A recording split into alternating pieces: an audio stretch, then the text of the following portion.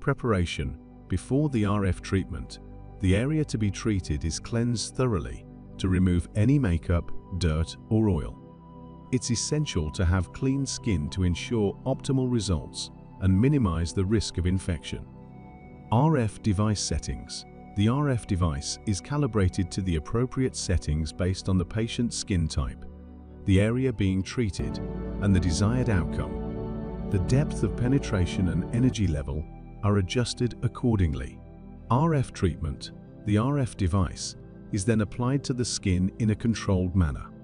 The device emits radiofrequency energy, which penetrates the skin and heats the underlying tissues.